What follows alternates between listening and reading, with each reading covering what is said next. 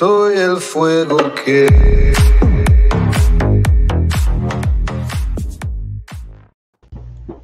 Everybody, welcome back to your Realtor Sensei show. I am Sandra Jauregui Schlapitz, and today our guest is Alex Fernandez. Welcome, Alex. Thank you. Thank you very much for having me in your show today, Sandra. It is a pleasure and a privilege. Thank you. So, Alex, his accounting career began over 30 plus years ago. So, don't tell me much about that because that's really long time. He's graduated from Florida International University with a bachelor's in accounting. He's married, has 2 children and 2 grandchildren. And I know that his little girl have him wrapping his finger. That's how you said, Alex? Yes, I did. Yes. He had held several positions as a financial controller in industries. Alex is eager to help business owners and entrepreneurs to grow their business, provides a solid base and assistance in the areas of tax planning, accounting, consulting, and advisory service. I'm not going to say much more. I want him to tell us who is Alex Fernandez. Well, thank you, Sandra. Thank you very much for having me today. Yeah, again, like I said earlier, it is a privilege to be here, and it's a passion. You are absolutely correct. I've been in this industry that is called the accounting and financing world for over plus 30 years. So I do have a wealth of information and very, broad side that I can share and I can discuss with my clients. This has been a road for knowledge of dealing with different type of industry, whether it's auto lending, whether it's banking, whether it's attorneys, whether are real estate agents, whether are insurance agents, kitchen manufacturers. These are all but a few of the type of industries that we have helped before in the past. Now, grant you, each industry has its own uniqueness to some of the accounting issues that they may see or may have on a day-to-day basis. We happen to have the knowledge and the experience to be able to bend and make sure that we understand our customers or our clients' needs in order to provide an accounting service for them. Like you said earlier, this is the passion that I do, and I've been providing that service since I started my company over 14 years ago. So I'm happy to be here today, Sandra. Thank you very much, Alex. Tell us a little bit about how did you come to United States, when you got married, your children. Tell us about a little bit about you. Well, I came when I was 11 years old. I'm Cuban born. We resided in the state of New Jersey. We were there, my family, my mother, my 3 siblings, and my dad for over 11 years. Okay, and then I moved to South Florida, and I've been here ever since. Okay, and here I have 2 wonderful kids. Our daughter, she's a high school teacher. Our son, a firefighter paramedic with City of Miami. And I'm also have 2 wonderful grandkids, a 8-year-old boy, his name is James, and Katie, she's our 4-year-old granddaughter. So, and she just wraps me around her finger every single day. So tell us about when and why did you decide to become an accountant? What attracted you to that profession? I'll share a very personal story. Before I literally became an accountant, I was actually an EMT, an emergency medical technician. And our daughter, when she was very small, I was working 24 hours a day, 48 hours a day, every 2 days straight. So one day I go home to, hug her and kiss her, and she was like fighting me off, and like I go to my wife, but what's happening? What's happening here? She goes, yours works so much that she doesn't recognize you. And at that moment in time, I made the decision to, find what I needed to do, get a job in the accounting field, working Monday through Fridays, 9 to 5, and that's where everything began. So that is the reason why I'm not an accountant today. I'm not a paramedic, which my son is. And that's the funny part about it. he There did is take that out. there is someone in the family that it's continuing what you were doing at that time. That is correct. And he chose that career all by himself. So it's not anything I pushed him on it. He just happened to like it, and that's what he did. So I'm very proud of both of our kids, our children. Yeah. Nice, great. So tell us about how does it feel to helping all these your clients with making decisions in life that will be helpful for their future? Well, many years ago, I made the decision that I wanted to learn as much as the current tax laws and how to do things properly accounting wise to help my clients. And that was through a personal choice that I did because many years ago when I was still a young man, someone in my taxes, they made such a mess out of it, and I said, no, I gotta learn this. No one's ever gonna make a mess on this. And that's what I bring to the table. I make sure that my clients, at the end of the day, at the end of the engagement, they know exactly what's going on with both their corporate and or personal taxes. That way they know exactly where all the numbers came from. I allow them to ask not one, not two, but 100 questions if they need to, and I'm happy to answer them. And most of the time they do appreciate that because this is not just come here, here's the tax returns, sign on that dotted line and see you next year. So we take the time, we're proud to take the time and make sure that they're happy and they understand their taxes because at the end of the day, it is their responsibility on the taxes. It's true. It's really our responsibility to make sure that we're doing the right things with the taxes, the right moves, I would say. Yes. So, what it motivates you to help owners and entrepreneurs to grow their business and explain the audience what methods do you use? Well, my motivation is that I noticed that the clients and the business owners, no one has ever taken the time and explained to them the disadvantages and disadvantages of some of the actions that they take on a day-to-day basis.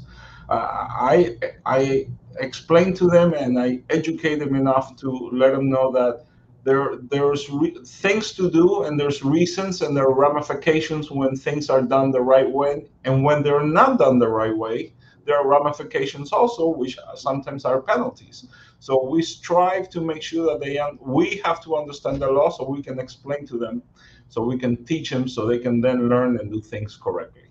And that's my motivation, that the typical client, whether it's a young, a new real estate agent that's coming on board, or someone who's already been there for 3 or 4 years, but no one has taken the time to explain to them the pros and cons, the advantages and disadvantages. So, let's talk about why to incorporate. What are the advantage and the disadvantage that you're talking about? Well, when you incorporate, let's compare someone who incorporates as a sole proprietorship. A sole proprietorship is just the fact that I, Alex Fernandez, now want to begin. Excuse me. I want to begin real estate, to sell real estate. All the income is going to be taxed on my personal tax rate, whether it could be the lowest 10% or it could be the highest between 22 and 30%. That all has a ramification. If you incorporate, there are ways to reduce the amount of taxes that you can pay legally under the current tax rules and regulations to be able to do your tax declaration for your taxes.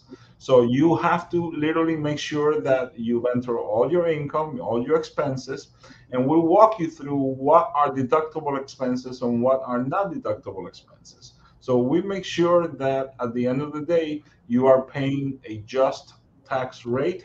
Therefore, you're in compliance with the current tax laws. So now let's talk about real estate professionals. Okay. Get their license.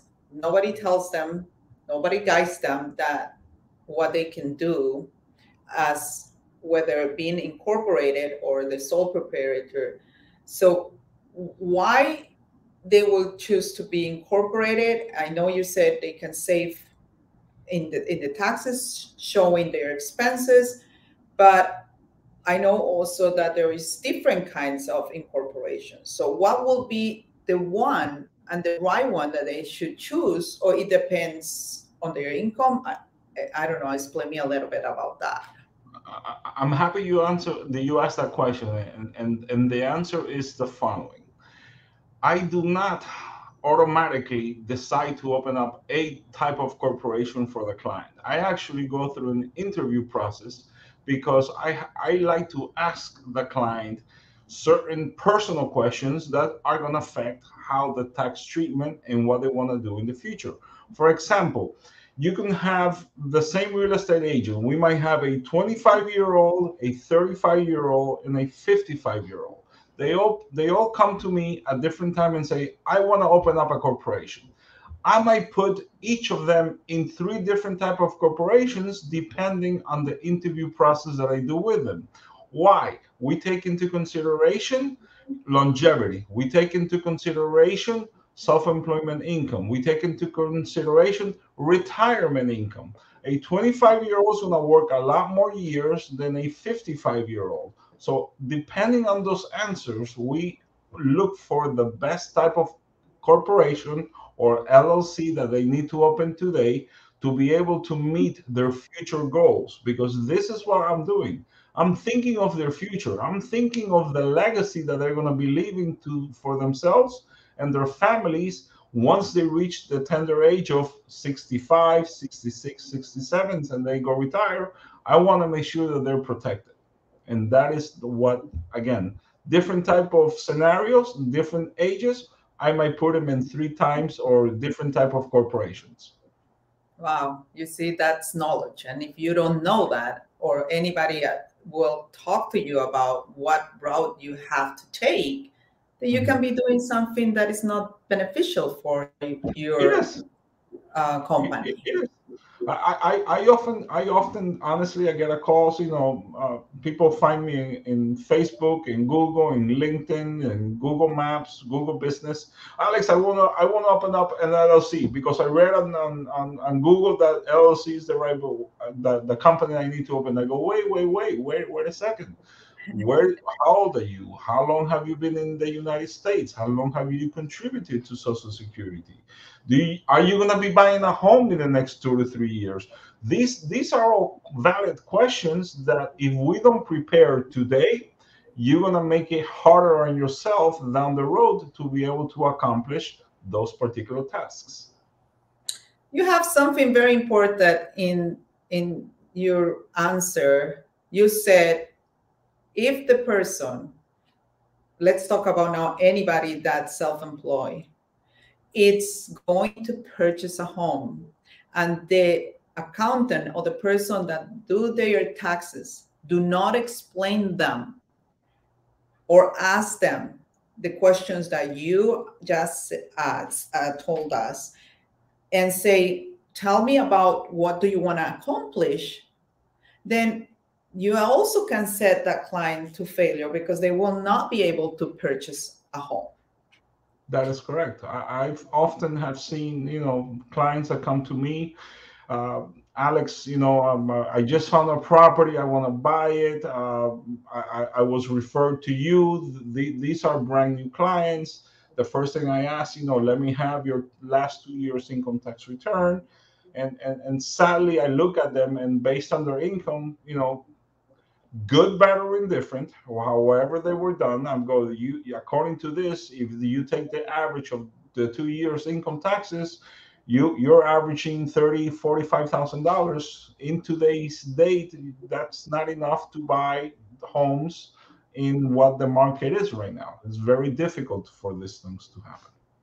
Yeah, and it's very important to be guided to the right path in order to prepare that person to purchase a home.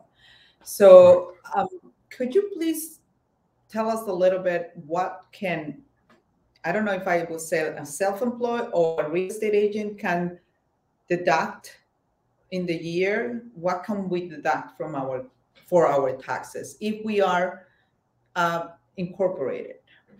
Okay. General business expenses are as follows. And I always tell the clients, the following issue. If you need to buy this particular item and it's directly associated with your business, it is a business deduction. Okay.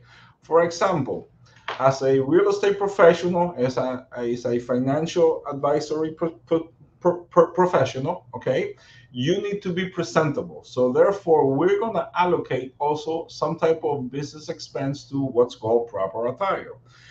Imagine going to a new client with your hair not done, not properly dressed. What image are you conveying to the client that I want to do business with you? So yes, proper attire is mandatory, or in our particular industry. So some type of expense need to be allocated to proper attire. Just like on the females, you have to have your hairs done, you have to have your nails. But then again, those are some expenses. Again, the use of your cell phone. Okay, since you're constantly on the phone with clients, the use of your cell phone is also a business deduction. Your internet, your long, now there's no longer long distance, but your internet, your cell monthly expenses are all deductible. Some meals, when you go out with a client and you happen to meet at a Starbucks or you meet at a cheesecake factory to have lunch, some of that meal expenses may be deductible because you're farming, you're trying to learn or land the business. You might not necessarily make it, but the fact that you didn't, the person did not use your services, it was still in the act of creating a new potential client. So those are business deduction. Your car mileage is or your car expenses. We often, especially the real estate agents, have to jump on the car Monday through Friday and sometimes Saturdays and Sundays to go visit new clients, new properties, take pictures, those things. Your either actual expenses may be deductible to a certain degree, and also your car mileage might be also be deductible. What we like to do is compare the both, and whichever one's going to give us the greater business expense deduction, then we suggest to the client, this is on our recommendation that you should either use the actual expenses or the business mile. Okay, so your computers at home, your computers for you to be able to search, the MLS, your ink, your paper, those are all business expenses. Sometimes your training, if you have to pay to keep your license as a real estate agent, your education, those are all business expenses that you can deduct when at the end of the day when you prepare your taxes. Other things, for example, could be, uh, what else? What Uh, about if you per- if you purchase other items that you needed for the business, that's also business, or equipment are also business. Your printer is a business expense. because I did work at home for almost 20 years, Mhm. in the business 22 years, and I work at home and I use my office, and I was told that that can be deduct, not a big amount, but it's an office, to like I pay rent to myself for the office. Is that correct? Is that I was guided the right way? There, that's always been a big issue with the Internal Revenue Service. There is a small allowance for the home office deduction for business expenses. A lot of people, a lot of clients, they hear, from friend of a friend, oh, you can do this, you can do that, but and some, you're limited. So sometimes your square footage has to be taken into consideration of the room where you operate, and it has to be, according to the IRS, solely for exclusive use. Now that exclusive use it's very black and white at the IRS level. You cannot have an exclusive use for business and have, be doing personal stuff also on in the same room where your business are. At that moment in time, you lose that home deduction. So you have to be very, very careful. And sometimes Those are more of a personal nature that I deal with the clients, and after a 5 minute back and forth interview, then we make a decision on what's the best way to deduct the home office exclusion expense. Oh, wow. That's very interesting. So as 1099 self-employed, should we, and if we incorporate, should we pay ourselves with the W-2, have a payroll? Okay, What would be your advice? All right. The IRS continues to educate us for us to educate the clients. There's one particular type of corporation, which is an S Corp, a small business corporation, that one of the main components of it is that it has the owner or the shareholder of the corporation can withdraw from the corporation the profits in two ways, either on distributions or as salary. If they distribute it as salary, there is a 15.3% tax automatically, which is for Medicare, Medicaid, and for the future, both as an employer and employee. Distributions do not carry the self-employment tax. Okay. So it's, you're getting that, and there is no 15.3% tax amount on it. Now, granted, let's say you make $100,000 and you take 40, and you literally have $40,000 in expenses. Your net income is $60,000.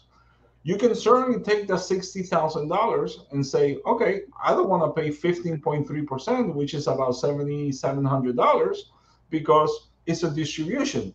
But the IRS is coming down a little more strict on the business owner and said all that $60,000 cannot be distribution. It has to be some type of a mix of salary and distributions. I usually have a rule of thumb, okay?